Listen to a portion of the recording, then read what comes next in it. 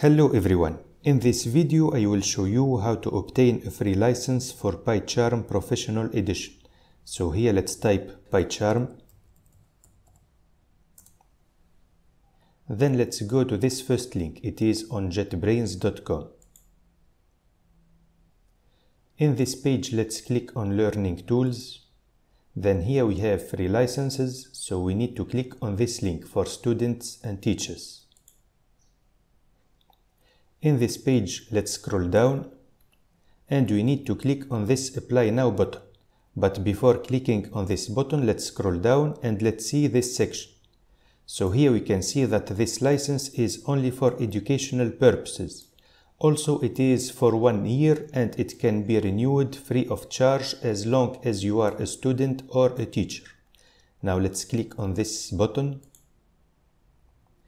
Now we need to complete this form. So if you are a student, you have to select this option, and if you are a teacher, you have to select this second option. Also, we need to provide the email address, and it should be a university address. Then we have to complete the other fields, and of course we need to accept the license. Then we have to click on this Apply button. So when you click on this button, you should receive immediately the first email that confirms that your account has been created. And after 24 hours, you should receive the second email that informs you that you obtained the free license. Now we need to download and install PyCharm. So let's write PyCharm. Then let's click on this link. Then let's click on this download button. And here we have to click on this download button to download the professional edition of PyCharm. So in my case, I have already downloaded and installed PyCharm. So let's run it. So for the moment, I am connected using my personal account to obtain a free trial of PyCharm.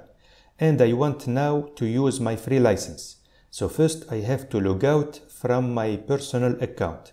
So I have to click on this button, then Manage Licenses.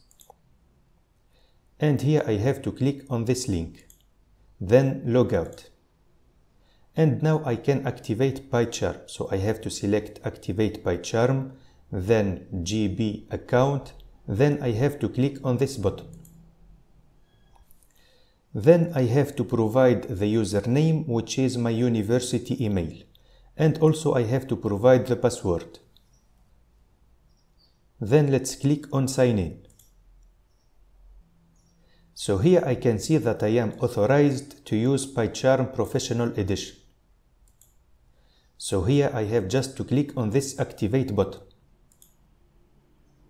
Then Continue. And now I can use PyCharm Professional Edition for free. So let's create a new project.